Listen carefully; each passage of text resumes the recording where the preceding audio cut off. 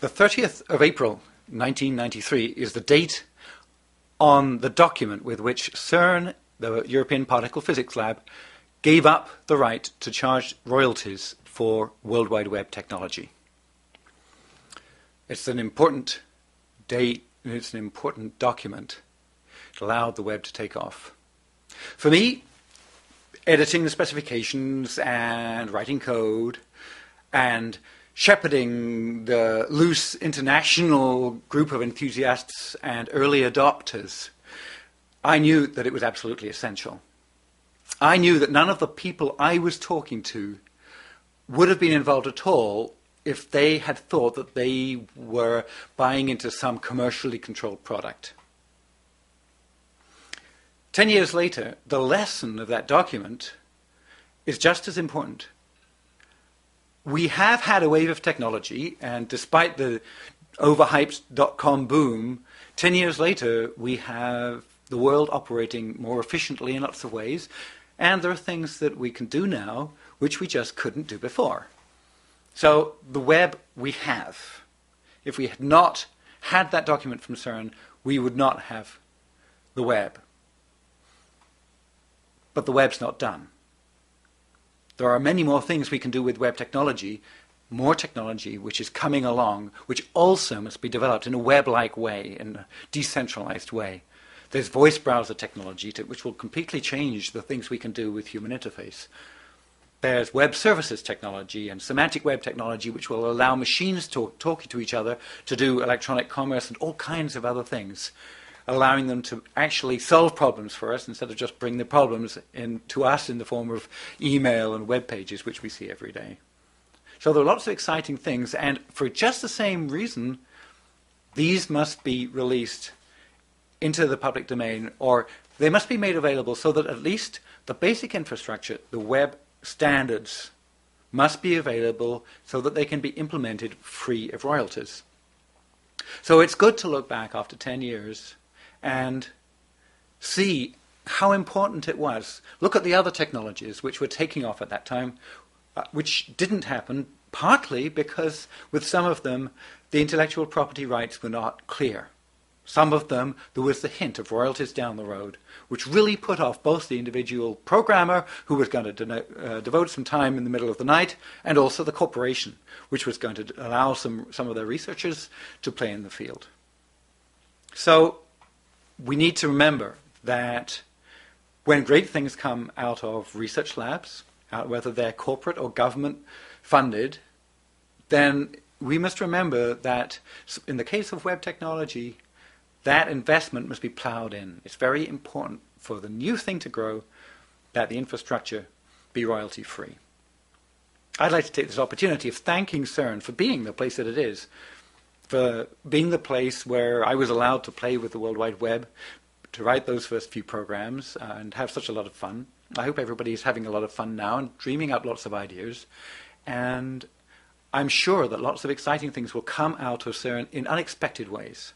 We remember that we don't look for the short term, the visibility of some bottom line where we see how we make a product out of it in a few days. When we make something like new web technologies in the near future, in the more distant future, which we really can't anticipate today. So with that thought, and with thanks to CERN for being, and for that very important document 10 years ago, I leave you. Thank you.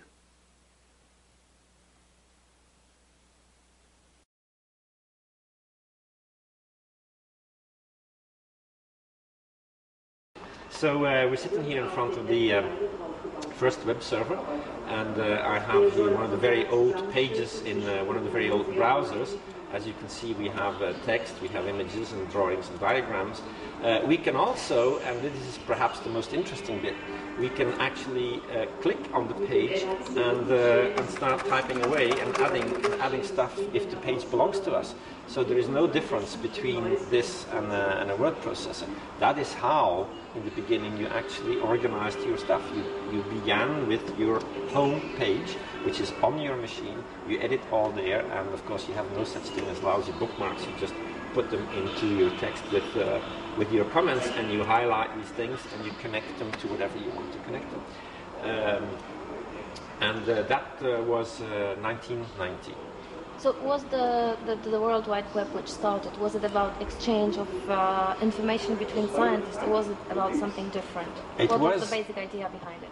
I think there were two basic ideas. One was to make the documents that we had available on the network so that whoever wanted these could find them and get at them. And the other very important part was that we wanted it to be a tool for collaboration, so that, as you saw, I can modify the page, and if somebody else has the access rights to that same page, he or she can also modify that page. And so we can, at a distance, work together and develop documents together without anything impeding us. Going back to my earlier question, so to what extent do you think how significant the development of World Wide Web had on internet, development of internet, and the increase in the number of users? I think the internet grew gradually through the introduction of new services all the time, such as email and FTP. And then at the end of the 80s, the web came, and quite clearly the web was the thing that spread the internet out of the academic community, which had built it, into the public area and into commerce.